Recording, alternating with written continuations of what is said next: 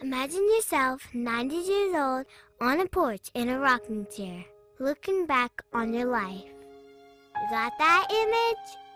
Good. Now let me tell you, studies show that the biggest regret from elderly people on their deathbed is not what they did, it's what they didn't do, the risks they never took. How sad would it be to get to the end of your life and realize you never truly lived? This is your life, nobody else's. No matter how much the society, your parents, your friends want you to live the way they want you to live, you run the show.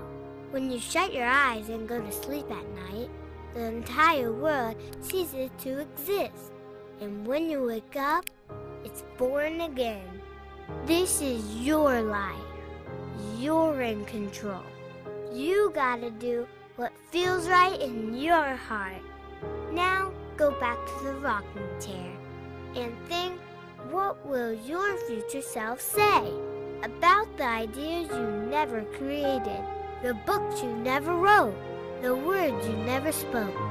Because you were tired, or you were scared, or you wanted to fit in and be cool. But greatness ain't about being cool. A great man or woman will never fit in, 'cause they stand out. But I get it. You want it easy.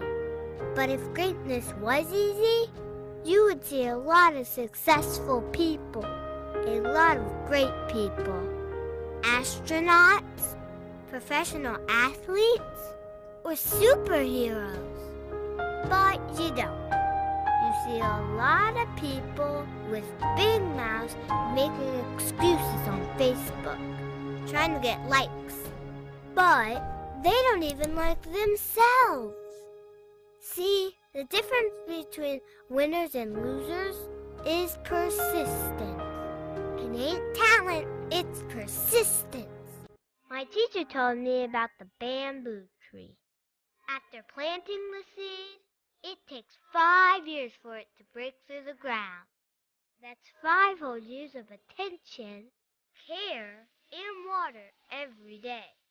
If you miss a day, it dies right there. But once it breaks through the ground, after those